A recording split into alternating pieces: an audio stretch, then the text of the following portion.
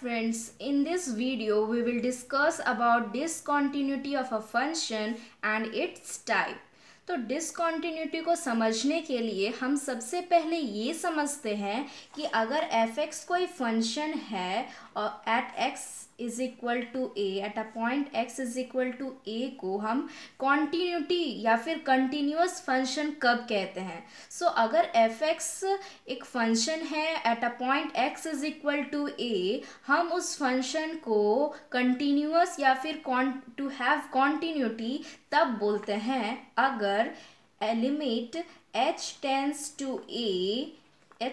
To 0 f a minus h that is left hand side exist करे, limit h tends to 0 f a plus h that is right hand limit exist करे और वो बराबर हो is equal to function of a at a point a. तो अगर ये condition को सेटिस्फाई करता है तो उस फंक्शन को हम बोलते हैं कि वो एक कंटिन्यूअस फंक्शन है और ये कंटिन्यूटी है.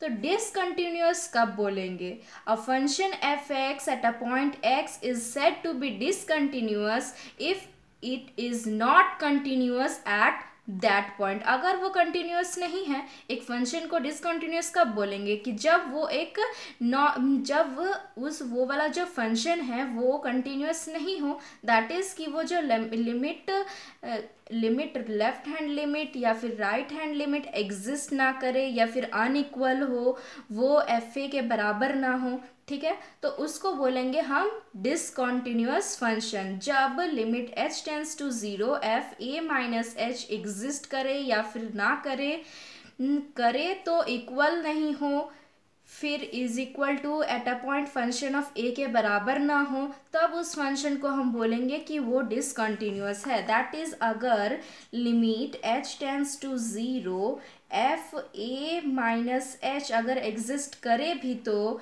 Is not equal to limit h tends to 0 f a plus h के बराबर ना हो, एफ ए के बराबर ना हो, तो उस फंक्शन को हम बोलेंगे कि वो एक डिसकंटिन्यूअस फंक्शन है. ठीक है, that is it does not satisfy the condition of continuity. तो अब डिसकंटिन्यूअस का क्या क्या टाइप होता है वो भी पढ़ लेते हैं. सो फर्स्ट आता है रिमूवेबल डिसकंटिन्यूटी. ठीक है, रिमूवेबल डिसकंटिन्यूटी. तो अगर f(x) एक फंक्शन है at a point x is equal to a, then it is said to be removal discontinuity और the function is said to have removal discontinuous function if उसका जो limit h tends to 0 f a minus h that is left hand limit exist करे, limit h tends to 0 f a plus h that is right hand limit exist करे और वो बराबर हो but not equal to F A के बराबर हो. ठीक है, ये दोनों बराबर होगा पर इसके बराबर नहीं होगा, तब उस फंक्शन को हम बोलेंगे removable discontinuity. That is limit h tends to 0 f a minus h is equal to limit h tends to 0 f a plus h is not equal to f a. तो इसके बराबर ना हो पर ये दोनों एग्जिस्ट करे और इक्वल हो, तब हम उस फंक्शन को बोलेंगे कि वो एक रिमूवल डिसकंटिन्यूअस फंक्शन है. जो सेकंड है वो है discontinuous of first kind, that is discontinuity of first kind. सो एक फंक्शन को f(x), एक फंक्शन f(x) जो है उस at a point x is equal to a, उसको डिसकंटिन्यूटी ऑफ फर्स्ट काइंड तब बोलेंगे जब उसका जो limit h tends to 0 f a minus h that is left hand limit exist करे, limit h tends to 0 f a plus h that is right hand limit वो भी exist करे पर वो अनइक्वल हो, that is limit h tends to 0 F A minus H that is left hand limit is not equal to limit h tense to 0 F A plus H. तो left hand limit और right hand limit exist करें but unequal हो तो उस function that is F x को हम बोलेंगे discontinuity of first kind. Now जो थर्ड है वो है डिसकंटिन्यूटी ऑफ सेकेंड काइंड।